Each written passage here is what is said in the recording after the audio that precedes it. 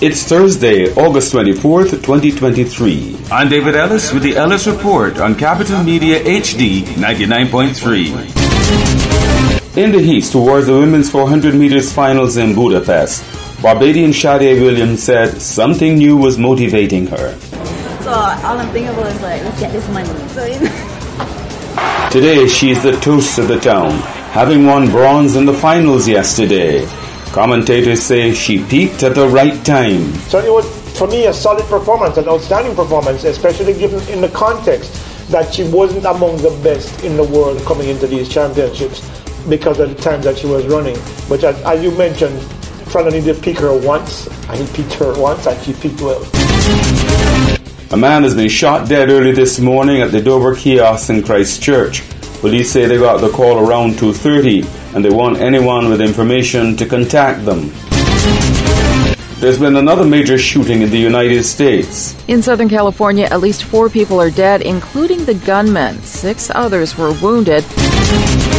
Disgruntled Caribbean Airlines workers are voicing a complete loss of confidence and disappointment in their management. They claim that there's a major shortage of pilots.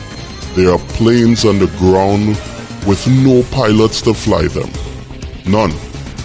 You have now opened the door for foreign contract workers into the flight deck. Analysts are considering the global impact of India's decision to slap a 40% export tax on onions and its recent ban on the export of non-basmati rice. One regional country that's keeping an eye on the developments is Jamaica, where rising temperatures are also posing a concern. President of the Jamaica Agricultural Society, Lenworth Fulton. We should be having a lot of onions in the ground now for the fall crop, but the farmers couldn't prepare and couldn't sow their onions because of the intense heat and drought. The Caribbean Examinations Council is scheduled to release its preliminary May-June 2023 results today. Students should be able to access their grades from 6 o'clock this evening.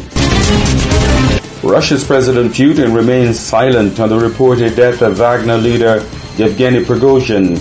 The man who led a failed mutiny against Putin was said to be one of 10 people on board a plane that has crashed. We don't know what caused the crash or whether Yevgeny Prigozhin was indeed on board that plane. 6 countries have been invited to join the BRICS group of nations in its first expansion in 13 years. The 6 are Argentina, Iran, Egypt, Ethiopia, Saudi Arabia, and the United Arab Emirates. The BRICS is setting out to challenge Western dominance in international affairs. The weather forecast, we are told that we can expect a mix of sunshine and clouds with occasional scattered light to moderate showers, mainly over northern and western districts. I'm David Ellis with the Ellis Report on Capital Media HD 99.3.